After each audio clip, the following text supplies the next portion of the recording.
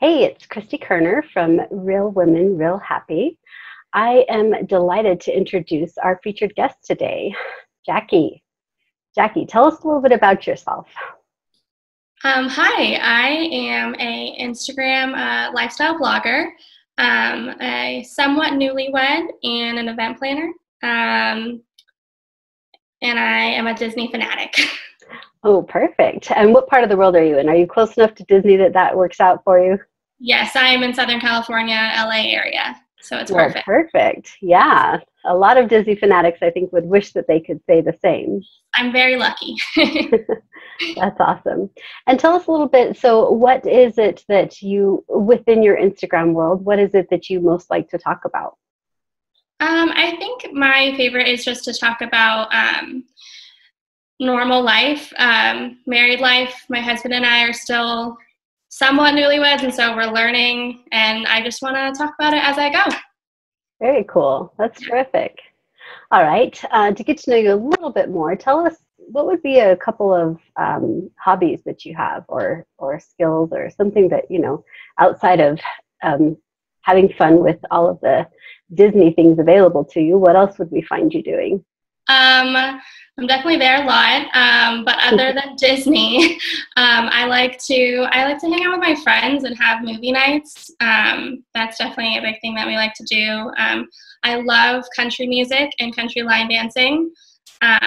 So normally I'm at Stagecoach this weekend, but Wow. Okay. So wait, are you from California, or yes, where did this born and raised come? in this area. What? And you got country out of that situation. That's Yes. impressive. I feel like that's a little unusual. You'd be surprised. There's a lot of country fans here in LA, Hmm. actually. So yeah, I definitely, when I was in college, I was going country line dancing multiple times a week. That's one of my favorite things to do. That's awesome. Very Yeah. good. All right. Well, as you know, what we're excited to talk about today is really, through this series, we try and help women focus on one area of their life at a time that they can make a difference in to create a better sense of overall happiness. So tell me, what is an area in your life where you feel like you have kind of found your rhythm and been able to create a good sense of peace and balance and happiness? I would have to say, I think my marriage and just my relationship with my husband is an area of my life where I'm like happy and content in. We've been together for almost 8 years. And so Wow. we've definitely, since I was 15. So Wow. we've definitely had some time to grow up together but we're still learning. But I think my relationship with my husband is probably an area of my life that I'm very happy with. All right. So tell us a little bit about that. I mean, where did you start? What kind of challenges did you find you had to overcome to be able to create this sense of balance in that area? Well, definitely starting dating so young. We have been together solid the whole entire time. We haven't had any breaks, and so we grew Wow. up together. Um, Mm. we have had to go through high school and graduation and college and our careers and everything. And so being able to walk through that together has definitely created a really strong bond and strengthened our relationship. So I think that has just attributed a lot to it. Okay. It seems like a lot of people grow a lot during those years, clearly, obviously, and throughout your 20s, and it's easy for people to grow apart. How do you figure that you two are both growing but in line? How's that working out? You know, It's hard. It was really hard going through that. But I think that from the beginning, we were committed to, we knew at 15, we were like, we're going to be together. And so just committing to that and continuing to communicate and make our needs and wants in our relationship clear, I think was a big part, or is a big part. Tell us a little bit about how you do that. How do you ensure that you have good communication? With boys, you have to be very clear with them. Um, so we've found that we just have to to say, this is my expectation of this day, or this is what I'm expecting of you, or vice versa. He, has to do the same thing because we can't read each other's mind. And so just being able to state exactly what we need has been great. And now we are growing into the fact of like, okay, I don't have to say, I expect you to take the trash out. We do it. It's a part of our relationship now, or that was a silly example, but something, like that. Sure, yeah. Very good. And what else have you found? Do you have any kind of rituals that you do on a weekly or a monthly or an annual basis to align yourselves with each other? Yeah, we definitely, we try and have a date night or date day, kind of depends on our work schedule, but a date where it's just set aside specifically, not just we're going to hang out at the house, but something where we try and intentionally go to a movie or intentionally go and get dinner or do something creative. So every week, every couple of weeks, we try and make sure we have that. We also try to get away every once in a while, go out of town to like Palm Springs, go sit by the pool for 2 days, or something like that is very helpful, even though we don't have kids. And so, we can hang out, but it's just us now, but it's very different being able to connect away from the home. That's true. That's for sure. Yeah. Yeah. Would you say that you two are a lot alike, or would you say that you're more in the opposites attract? We are very opposite. Really? Yeah, we in are what very. ways? He's a very serious man most of the time. He is very routine is his thing. He likes to do the same thing. He doesn't like to get out of his comfort zone, stuff like that. And I have been all the different jobs. I worked with children. I was a photographer. I'm a blogger. I'm very outgoing. All the things. And so we have had to, I think that the opposites attract, cliche thing is very true, at least for us, because we balance each other out.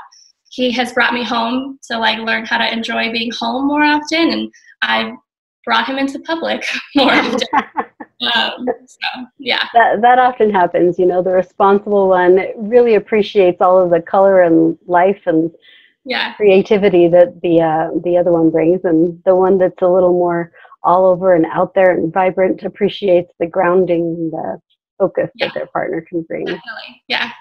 That's interesting. So, it's interesting that you've been able to create such alignment between you when you are so different, so early on in your relationship. I mean, 8 years isn't nothing for sure, but you are still also really young. So that's really impressive. What kind of tips would you give other people that are, in the same place as you in regards to the fact that they love their sweetheart and that they are very, very different, but they haven't yet been able to find that sense of balance and being able to be aligned and communicate well and all that?